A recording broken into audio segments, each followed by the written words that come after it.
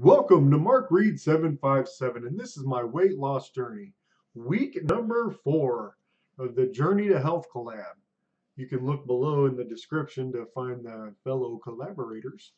Um, Before I get to this week's question, I want to tell you a little bit why I was unable to make it to the computer and do some videos.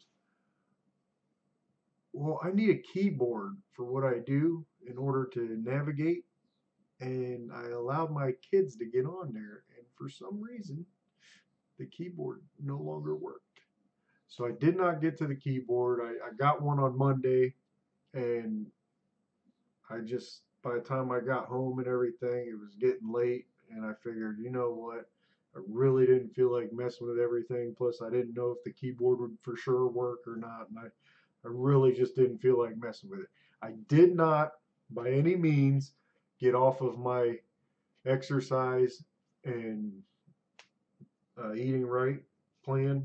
I really didn't. I did not drop off because of that. In fact, I did a lot better. Normally, I always gain from my previous weigh-in, which is Friday morning, till Monday morning. So the weekends have been just an absolute killer for me. I've gained anywhere from 5 pounds to 13 pounds, like you saw last week. I gained a whole 13 pounds in that time. Granted, I did lose it, and I'm happy I did, but this week was a little bit different. Yes, I wasn't able to do the videos, but I really stayed on point, and I only gained 1.9 pounds. I've already since then I've already lost it, and I'm in the middle of the week, so I'm doing fantastic. I have very high hopes for Friday morning's weigh-in. Anyway, back to the question for this week. What are 3 reasons you are on your weight loss fitness journey? Well, I could really put any of these on here, but I'm just going to go with the first one as to live life. I really want to be able to live life. You know, being completely obese and let's just face it, fat is no fun at all. I mean, from trying to get out of bed, from trying to tie your shoes, from walking upstairs or downstairs.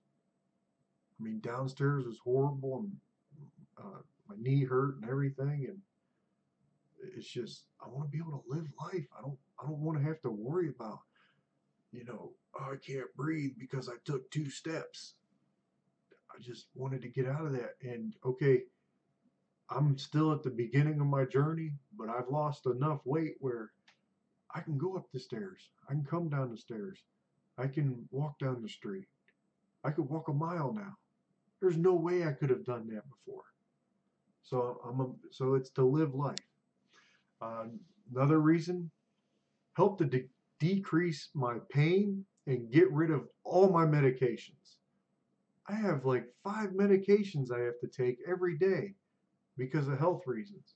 High blood pressure, high cholesterol, acid reflux, and I had a AFib. I don't know how to pronounce it properly, but I take something for that too.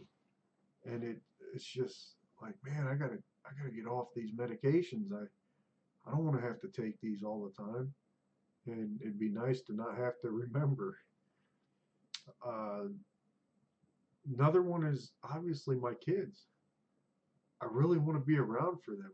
My brother passed away last year. It hasn't quite been a year yet, but he passed away last year, and he left 3 kids and a wife without a father and a husband. This was a huge wake up call to me. I knew I had to change because I wasn't far off from what he weighed, and I know his weight paid a big contributing factor to him passing away. And I feel for his family, and I do keep in contact as much as I can because they're in South Carolina and I live in Ohio. But anyway, those are my 3 reasons. And tomorrow I'm going to be doing a challenge update from Gaining Ashley with Gaining Ashley for the Raw Kale Challenge. Anyway, I'll see you tomorrow, and thanks for listening.